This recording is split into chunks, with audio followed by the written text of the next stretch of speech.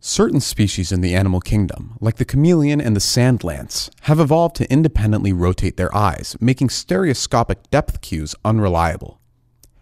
How then are they so effective at striking their prey?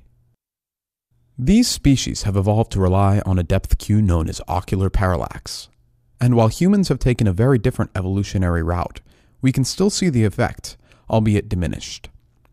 This cue occurs because the centers of rotation and projection of the eye are not the same. As a result, parallax is observed as the eye rotates. The complex optics of the eye can be reduced using a thick lens model, in which the front nodal point, N, defines the center of projection of the eye. Even though the distance from this point to the center of rotation is only a few millimeters, changes in gaze direction create small amounts of depth-dependent image shifts on the retina, as illustrated here. This small shift, or microparallax, is one of the two depth cues observed during an eye rotation.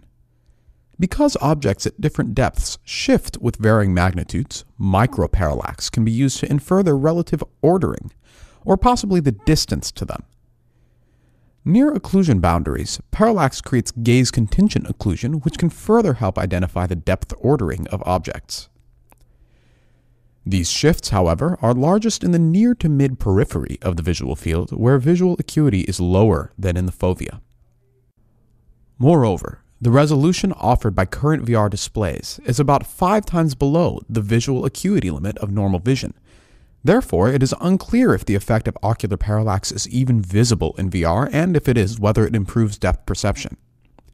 Motivated by these questions, we introduce gaze-contingent ocular parallax rendering as a new technology and study the complex interplay of ocular parallax, visual acuity, and disparity on the user experience in VR.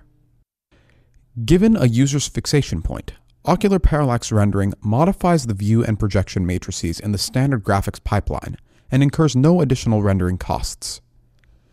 We implemented a virtual reality display prototype using the HTC Vive Pro with a 120 Hz Pupil Labs eye tracker to evaluate ocular parallax rendering. In conventional VR rendering, the virtual scene incorrectly remains static as the user gazes around. With ocular parallax rendering enabled, objects at different depths shift depending on the user's gaze, as they do in a real environment.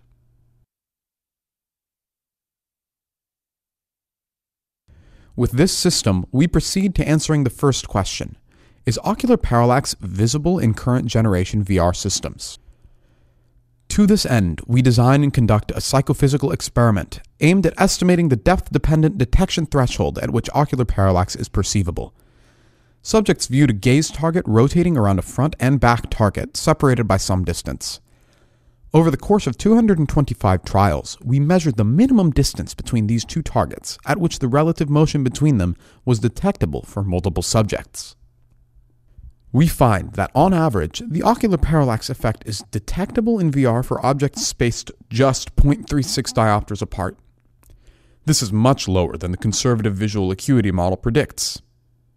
We also estimate discrimination thresholds, or just noticeable differences, of ocular parallax. The results demonstrate that people can differentiate between very small amounts of gaze-contingent parallax, suggesting that ocular parallax might in fact serve as a depth cue. In a series of experiments, we investigate our second question: does ocular parallax rendering improve depth perception?